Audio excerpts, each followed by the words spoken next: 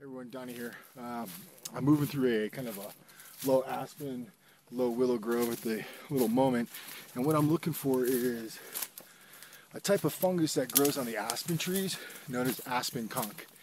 And the reason why I'm looking for this is I just stayed in one of my little rock shelters, cave shelters last night, and I'm looking to move camps to some better fishing grounds. But before I go, I want to resource this material called Aspen Conk, so I don't have to make a fire when I get to my new place. It's going to allow me to carry fire from my current location to my next location. And with the injury I kind of sustained in my hand, it's just a little enabler that's going to make my day a little bit easier. So I'm going to search for some of these aspen trees, and when I find it, I'll point it out to you guys. Now, aspen trees are very unique, especially when you're in the high country.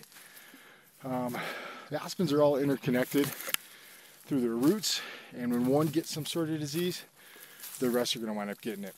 And for me, these younger aspens have some of those initial funguses, and I can't identify them all. I'm not going to kid you. But I'm not looking at these young guys. I'm looking at the much bigger ones. See those guys over there? Those are the ones I'm looking for, because they usually yield the aspen conk. The bigger, older aspen trees have the conk. So I'm still kind of looking. There's lots of good trees around here that should have it. I saw some smaller ones on a tree not too long ago, but they were up a little bit high. This guy over here looks like the good choice. Alright, so I got one right here. Let me show you. Alright, so this is the Aspen Conk, and what it is, it's a fungus. It looks like a horseshoe fungus, but it's not. This is very specific and only organic to the aspen tree. And as you look up this tree, you can see I got one here, I got one here, and I got them all the way up. And this is what I've been looking for. To get this off, usually you can just pop them right off, and that's the little piece I'm looking for. Alright, I'm going to bring this back to my cave, light it up before I get ready to move out.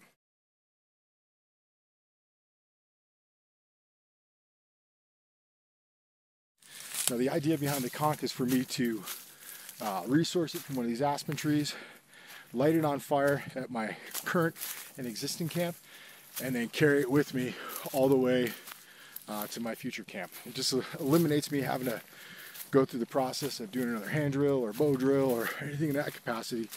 It's just a quick fire resource, and whenever I get it, whenever I find it, I always like to use this method. It saves a lot of time, a lot of effort. So let's go back to my cave.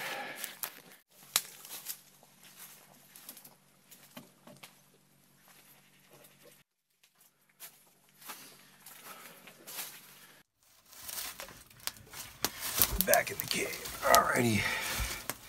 So let me show you exactly how this works. Take number 2 off. Here's a split stick. So what I want to do is find a stick that's already split. This is kind of one that I've used in this cave before. So here's a little split stick, and then I'm going to want to heat up a piece of this conk, and I'm going to want to carry it just in this split stick like this. So it gives me a couple opportunities to kind of have a little torch, and then also if I have to stop at any point, I can set it right into the ground. But first I gotta shorten it up just a bit.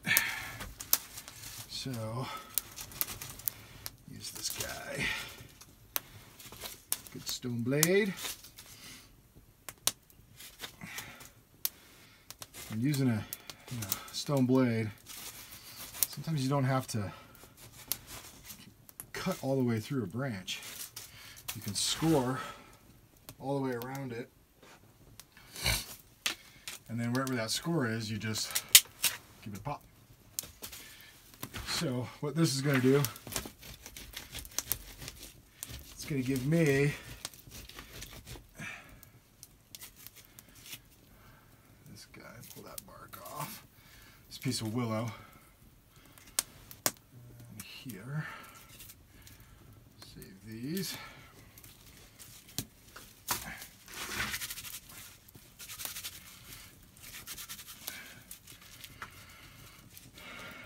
There. So what I'm going to do is I'm going to want to take this small piece of Aspen Conk and I'm going to get it to start burning. So I can use this little piece of willow right here. Find that spot where this guy's going to sit in there nicely, just like that. And before I'll go out on my my next leg of my trip, I'll just wrap this around just to reinforce that split. Just make sure she's nice and tight and it's not going to pop on me. Anyway, let me put those guys over there. I'm just going to find a little bit of a flame and get them to start burning. It doesn't take too long. Just got to find the right flame.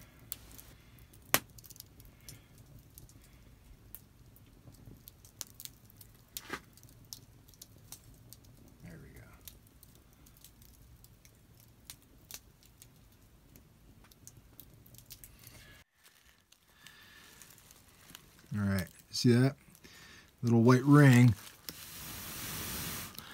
That's the spot that's going to be smoldering. That's the how you know this guy's ready to start moving around and transport from one shelter to the next. Perfect. So you can see the white. That white lets me know that this guy is definitely smoldering. And the key is to just let the air hit it. This is also a great little tool for smudging out a cave, even smudging out a shelter. But, you know, bottom line, it gives me the opportunity to carry fire from point A to point B. It gives me the opportunity to preserve a fire, because even if I had a small fire like this and went out hunting all day and foraging, came back, I could have nothing but just ash in there with no heat. This even allows me to stick this guy, you know, close to a fire, put it between my fork, stick it in there just like this. As long as the wind's hitting it, or there's a gentle breeze, it's going to keep smoldering. I can poke a hole through it, carry it on like a lanyard. It's just going to give me the opportunity, again, to just carry fire from one spot to another and really just make my day a little bit easier.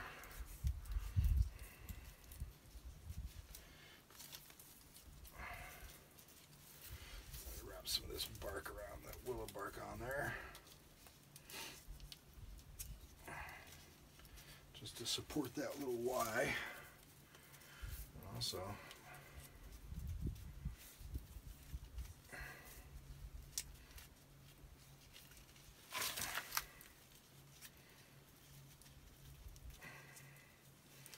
little granny knot.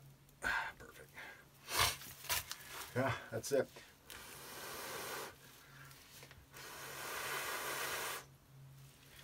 Next step, I figure I'll just show you here, because I don't know how much battery life I have. I'll use a little bit of my bedding. Is blowing it in flame. It's just like blowing it in flame with any coal from a friction fire or anything along those lines. Good little tinder bundle. Got some dry grasses here. And what I'm going to do is create that bird nest, just like that. And then how I go about doing this is real simple.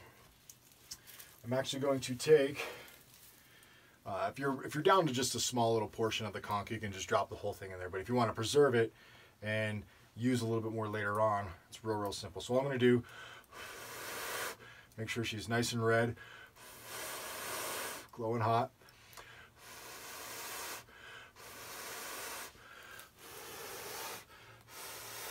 Perfect. I'm going to put this guy right in there. I'm going to pull out my blade. I'm just going to dislodge that little burning piece. Just like that. Don't want to lose it.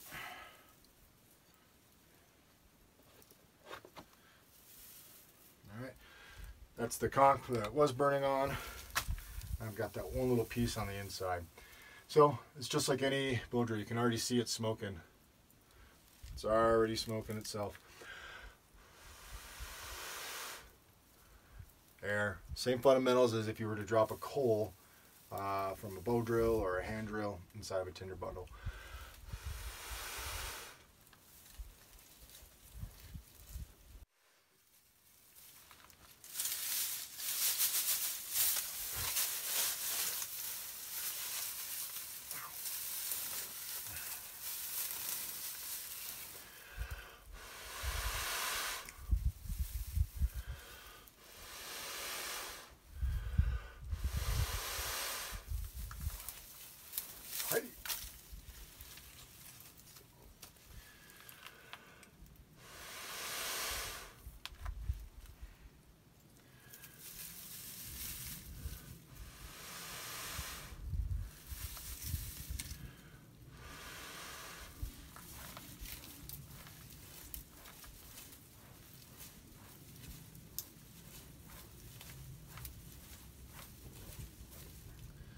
Voila.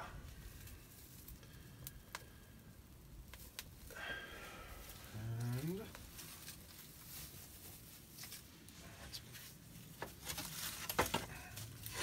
pretty much it in a nutshell. Once you got your flame going,